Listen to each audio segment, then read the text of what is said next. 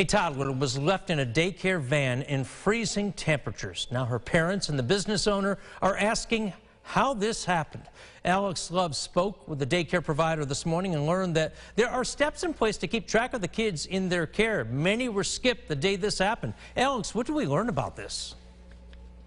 Well, John, back on Friday, 4-year-old Makia Artis was picked up at her home by van services her daycare Living Waters child care provides to families. But after they arrived to the preschool facility, she was left inside the van all day.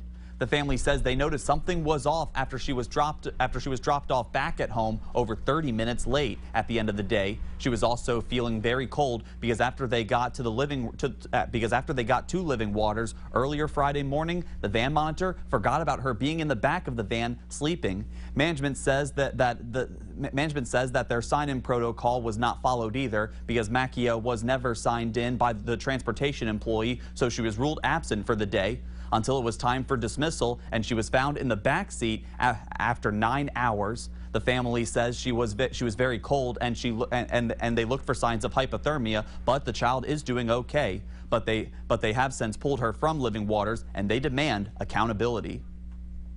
9 hours in the cold on a bus, like 18 degrees, snowing all day long. The bus seats are leather. The bus windows had to been covered with snow where she couldn't even see out because it snowed all day long. So she just slept balled up in a ball on a cold leather seat for 9 hours. The driver as well as the monitor were immediately terminated on Friday. And they are both fully aware of that. A certified letter went out today. I did a verbal, and their letters went out today, so they're no longer with the company. Living Waters owner Sarah Dunbar added she herself immediately reported this incident to the proper state agencies while also apologizing to the parents of Makia. But the grandmother, Brenda Powell, says they still plan to get a lawyer as the investigation continues. Live in the newsroom, Alex Love, News 8.